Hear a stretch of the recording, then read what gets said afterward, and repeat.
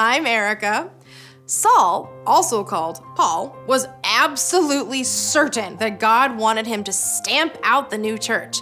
In fact, Saul got special permission from the high priest to travel 150 miles to Damascus to arrest the Jesus followers there. But as Saul approached Damascus, a light from heaven blazed around him, and the voice of Jesus spoke, telling Saul to go into the city and wait. In an instant, Saul's world turned upside down. When Saul stood up, he discovered he was blind. His fellow travelers led him into Damascus to the home of a man named Judas. For 3 days, Saul prayed and didn't eat or drink anything. Meanwhile, word that Saul was coming to arrest Jesus' followers had spread throughout the town.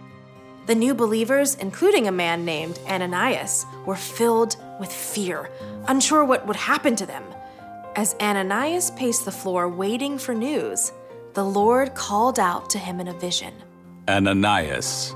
Yes, Lord? Go to the house of Judas on Straight Street. Ask for a man from Tarsus named Saul. He is praying. In a vision, Saul has seen a man named Ananias come and place his hands on him. In the vision, Ananias placed his hands on Saul so he could see again. Whoa, slow down! What? Saul had come to Damascus to arrest believers and maybe even sentence them to die. Saul was the enemy, the bad guy. And yet, God was asking Ananias to go and find him and help him? You can bet Ananias was looking for a way out. Lord, I've heard many reports about this man. They say he has done great harm to your holy people in Jerusalem. Now he has come here to arrest all those who worship you. The chief priests have given him authority to do this. Go. I have chosen this man to work for me. He will announce my name to the Gentiles and to their kings. He will also announce my name to the people of Israel. I will show him how much he must suffer for me. Whoa! Only God could create such an amazing plan to take the greatest enemy of Jesus and turn him into the most loyal follower. Whatever Ananias thought or felt about it, he chose to trust God with his fears. Ananias went directly to Straight Street and the home of Judas. Sure enough, Ananias found Saul in prayer, unable to see anything. Who's there? Ananias had one last chance to turn and run. But he remembered that God's Spirit was there to help him. So Ananias placed his hands on Saul's shoulders. Brother Saul, you saw the Lord Jesus. He appeared to you on the road as you were coming here. He has sent me so that you will be able to see again. You will be filled with the Holy Spirit. Right away, something like scales fell from Saul's eyes. I can't see. I bet Ananias was equally excited and terrified. God had just done an incredible miracle, but there was no telling what Saul would do now. I want to be baptized.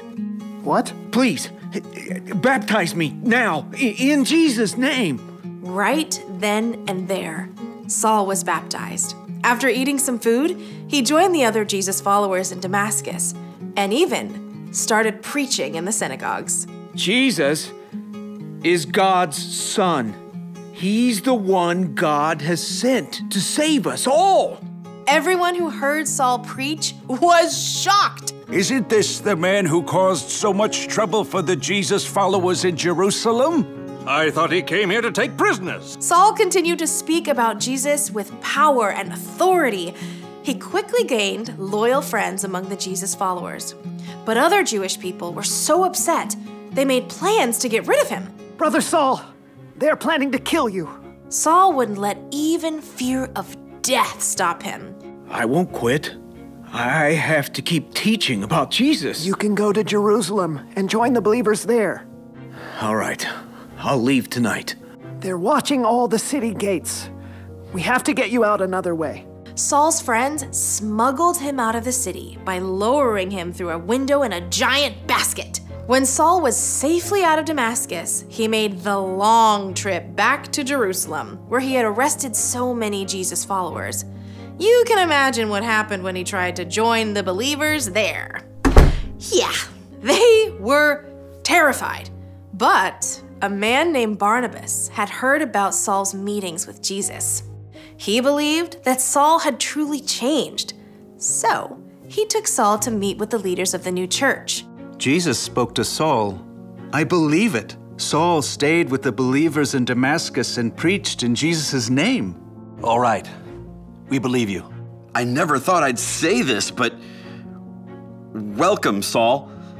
Saul preached fearlessly about Jesus all over Jerusalem. And once again, some Jewish people made plans to get rid of him. Saul's friends helped him escape the city and traveled to his hometown of Tarsus. There, Saul spent time growing closer to Jesus. And meanwhile, the new church throughout Judea, Galilee, and Samaria enjoyed a time of peace and continued to grow with the help of God's Holy Spirit. The